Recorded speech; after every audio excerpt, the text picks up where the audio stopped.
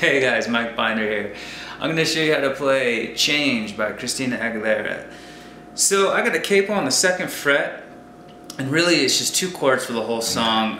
You can add some extra stuff in there to spice it up, like an A minor every 4 times through the progression, and then there's a C sharp minor and a B minor, C sharp minor and a B major rather, kind of towards the climax of the song. But through the main chord of the song you have this E, an A, and then back to E. Do that 4 times, and then instead of going to an A, play an A minor, and then back to E. Let me break down these chords. So the first chord is an E, index finger on the G string 1st fret, that's 3 strings from the bottom. Your middle finger on the A string 2nd fret, that's 2 strings from the top. And your ring finger on the D string 2nd fret, that's 3 strings from the top. So you play an A, and then I was kind of playing an A2 instead of a standard A. Makes it sound a little bit closer to the track.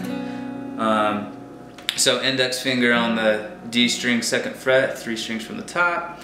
Middle finger on the G string 2nd fret, 3 strings from the bottom. So that's what that sounds like. Every 4 times, play an A minor instead of an A2. And an A minor is the same thing as an E chord, you just bring the E shape down a set of strings. So now your index finger's on the B string 1st fret, middle finger's on the D string 2nd fret, and your ring finger's on the G string 2nd fret.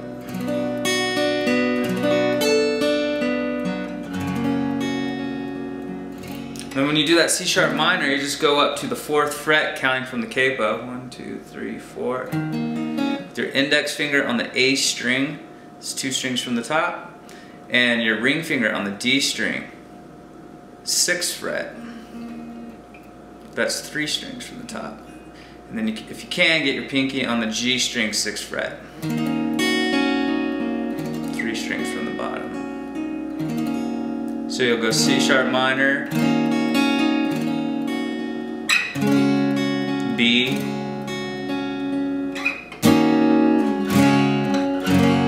back to E.